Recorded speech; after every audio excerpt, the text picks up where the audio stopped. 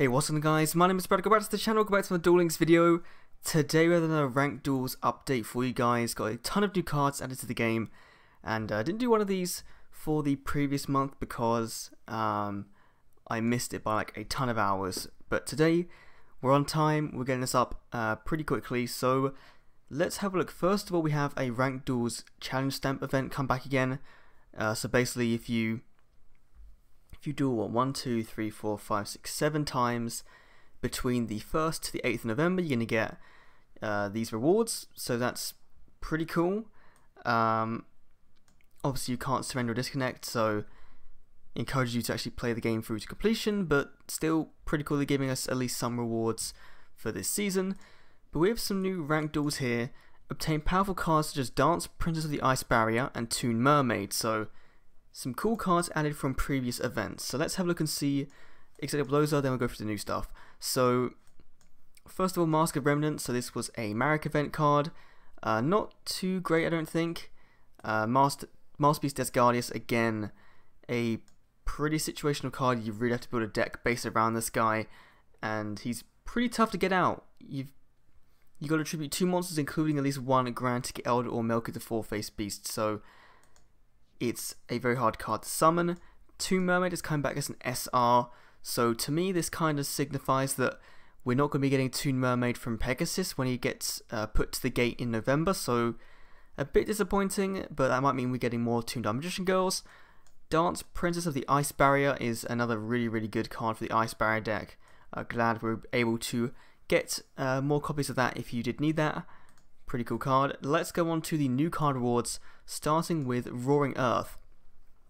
So it's a continuous trap card. If a beast type monster you control attacks a defense position monster, inflict piercing battle damage to your opponent. So it's basically Dragon's Rage for beast monsters, which is really cool. If you inflict battle damage to your opponent with this effect, target one face-up monster your opponent controls, that target loses 500 attack and defense. So it's kind of like Desert Tap here, which we got yesterday, I think it was. I think it's like that card where it loses attack and defense points. So really cool that you can just deal some piercing damage and then lower another monster and then go into another attack with another monster and deal even more damage. So every attack is setting you up for a pretty decent play. Transmodify is another rare. This card was in the game files for ages and we thought it was going to come out months ago, but here it is. Send one face-up monster you control to the graveyard, special summon from your deck, 1 monster with the same type and attribute as that monster in the graveyard, but 1 level higher. So you could go, I believe you go from like Dark Magician Girl into Dark Magician. You can go from Red Eyes into Gandora. It's kind of like a Monster Morph evolution, but in the graveyard. No, from the deck, yeah. So it is pretty much a Monster Morph evolution as a card, which is pretty cool. Again, not too sure how much play this will see, but it depends on whether... well, then again, I guess as well you can go from Dark Magician into Dark Magician to Chaos, I guess, with this, which is pretty cool as well. So maybe this will see some play in Dark Magician and Chaos decks, actually thinking about that. Then Kalantos, a mythical beast of the forest, another mythical beast. We got one of these a few months back. If this card is special summoned by the effect of a beast type monster, you could target one card on the field, destroy that target. Pretty cool, but then again, it's pretty weak. So this is probably one of those cards you'd summon with the baboon guy that we got back in, God, that was months ago now, in the Earth mini box.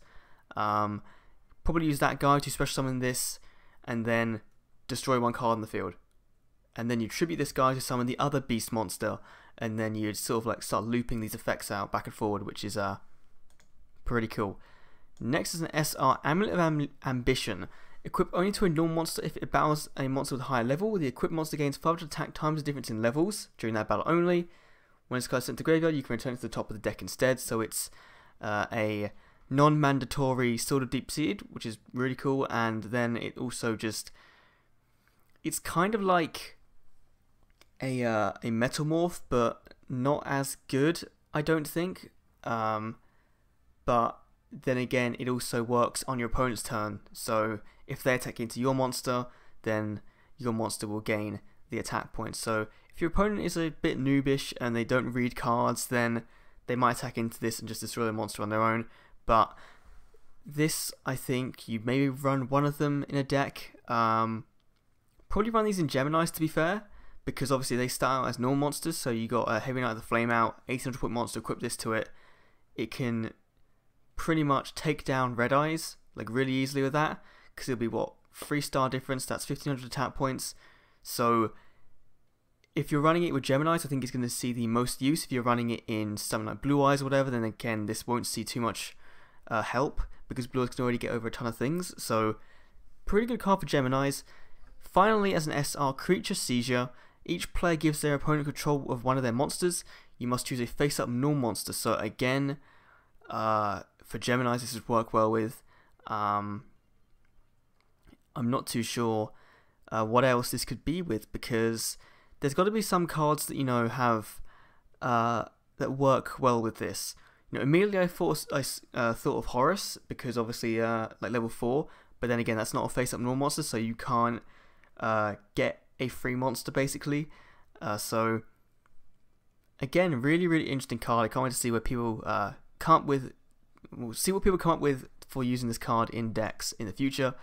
And now what we're going to do to finish off this video is go to the ticket exchange and do our exchanging for tickets from the previous season. So I believe for my rare reward I got Astral Barrier, I think it was, because you had to use it in Ghost Tricks.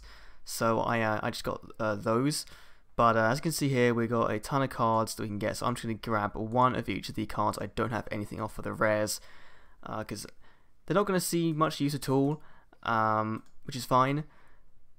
I just, you know, I hope we actually get a way to get more of these, because, you know, only grabbing one rare per, like 2 rares per month is a bit annoying, especially when they add in like more than 2 rares a month. So you have to constantly keep going through and getting multiple copies. So now our 3 super rares. Let's see what we should go for. So what haven't I got any of? I haven't got any of Phoenix Formation. We can get that. I really do need to farm my. I might go for a Perfect Armor Great Moth actually, because I do need it for the challenge.